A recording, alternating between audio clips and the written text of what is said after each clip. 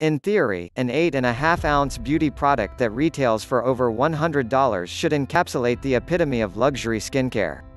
Instead, Biologique Recherche's lotion P50 has been said to smell like everything from expired milk to formaldehyde to straight-up trash. Writer Jill Kargman even once described the product's stench as similar to something you'd pour in your car engine. With a decidedly unpleasant scent and extremely basic packaging, lotion P50 certainly doesn't have the normal makings of a cult favorite beauty product. And yet, it has amassed an intense fan base over recent years. Beauty blogs are saturated with prophetic testimonials about how the product has radically changed their skin for the better. Glossier founder Emily Weiss once told Into the Gloss it gives her face an overall glow like you can't imagine. The product holds a lofty promise. By fully revamping the pH balance of the skin, lotion P50 aims to shrink pores, hydrate skin, brighten dark spots, even texture, clear acne, and provide a trademark glow. Diana Yerkes, a lead esthetician at Rescue Spa, a luxury day spa that specializes in Biologique Recherche products, claims she can always spot people on the street who use P50. The forehead just gets that luminous halo, she says. That's why people call it Jesus in a bottle. It turns out the beauty world's newest obsession is really not that new at all. Biologique Recherche's original P50 lotion was first created 40 years ago in France by Yvonne and Gisette Alouche, a biologist and physiotherapist respectively. The two set out to create a science-backed beauty product that would completely rebuild the surface of the skin. In 1970, the first P50 lotion was released to a mixed reception. Some scoffed at the harsh smell while others praised its clarifying, anti-aging benefits. Today, P50 is a general term used to refer to any one of 5 Biologique Recherche products: P50W for sensitive skin, P50PIGM for hyperpigmentation, P50V for dry skin, P50 1970 the original formula, and P50 a revised version of the original. While all versions are technically referred to as a lotion, they behave more as chemically exfoliating toners. The forehead just gets that luminous halo. That's why people call it Jesus in a bottle. The version that everybody talks about is P50 1970, which is the original formulation, Yerkes says. It is the strongest and most powerful. It's for someone who has definitely used P50 in the past and wants to go to town with it. This version also happens to be the most controversial. In addition to ingredients like vinegar, lactic acid, salicylic acid, and sulfur, P50 1970 also contains phenol, an aromatic compound that is debatably unsafe for cosmetic use. Today, phenol can be commonly found in industrial-strength cleaning products. It's also often used in plastic production, as a paint stripper, and even as an ingredient in some embalming formulas.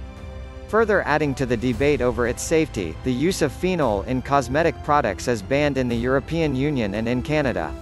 I haven't heard of any other beauty products that contain phenol, Yerkes says. It's mostly medical offices that will have it. It's not like it's trademarked per se, but it's really hard to formulate it alongside other ingredients. That's why P50 is such a holy grail for most people.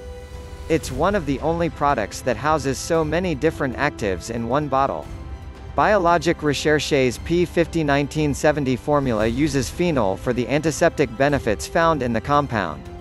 When used in a very low percentage, it claims its corrosive properties can also act as an effective exfoliant.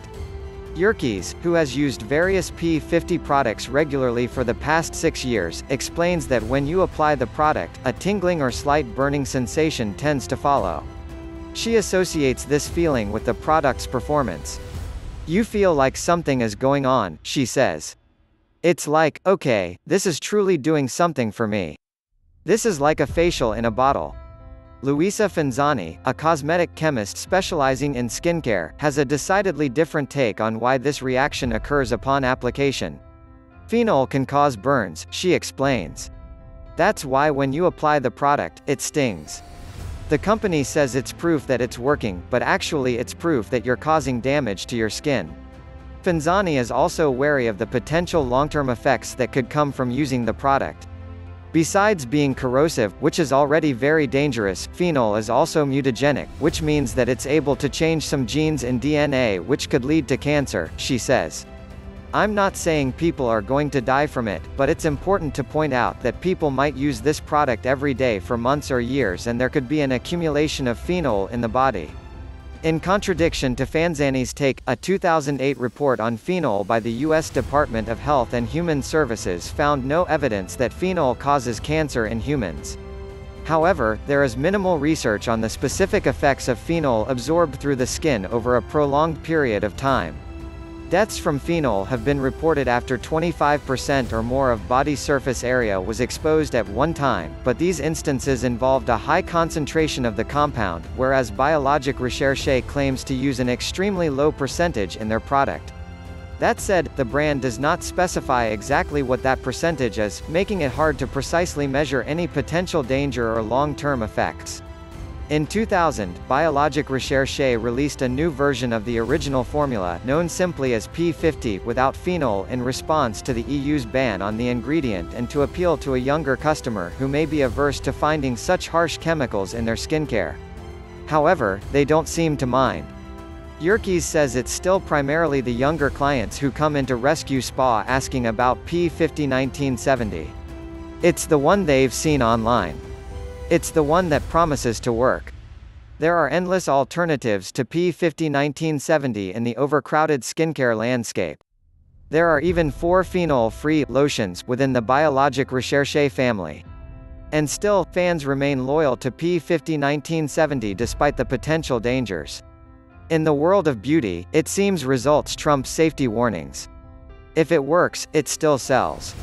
In the European Union, there are now over 1,000 ingredients that are either banned or restricted for use in cosmetic products. In stark contrast, the FDA has only banned 11 ingredients in the United States. With little regulation for beauty products in the United States, a version of P50 with phenol is likely to remain readily available for the foreseeable future. Whether its risk is worth the reward is entirely up to you.